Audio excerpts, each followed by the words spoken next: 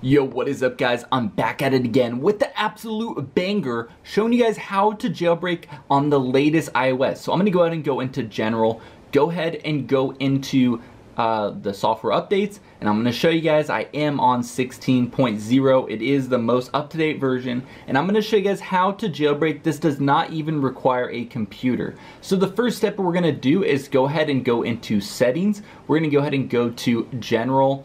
Look for a button right here called background app refresh, and make sure this is set to Wi-Fi and cellular data. Now a lot of you guys might be wondering, like, why do I need this checked off? Well, this is how you're gonna configure your device to be compatible for the jailbreak.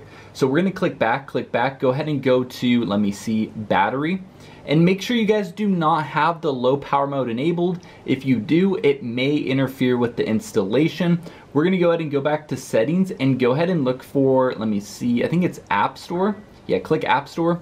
And then where it says automatic downloads, make sure that is turned on. So right there, it is already turned on my device. So just make sure you do have it checked off, and then we're gonna go ahead and close out now.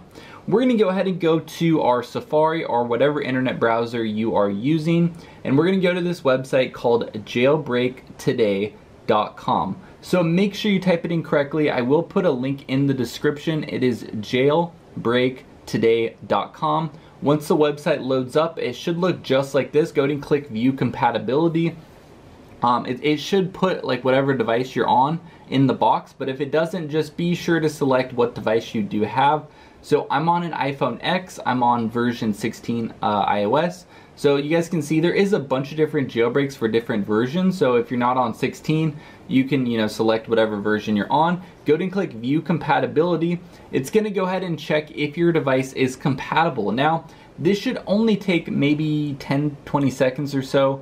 And then you guys can see it is loading fairly quickly. It is successful. Go ahead and click jailbreak. And it's gonna go ahead and start the jailbreak process. It's gonna start downloading all the files, getting it ready for your device. And yeah, that's pretty much it. I've already jailbroken my device, so I'm not gonna, go through with all the, steps and everything. Once it's done downloading, you will see Cydia appear on your home screen just like that. And you guys can see it right there. It did install it. So let's go ahead and just open it up. And I'm gonna show you guys, this is the full working version of Cydia. It is working on all iOS devices as well. So if you are on like an iPad or like an iTouch or like an older iPhone, this will work just as simple as it did for me. Yeah, you guys can see I am in Cydia. You can go ahead and start installing different packages, different tweaks, stuff like that. I'm gonna go ahead and install one of my favorite tweaks just to show you guys.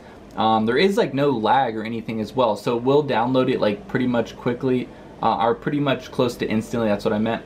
So let's go ahead and just click install, and it will start downloading the package.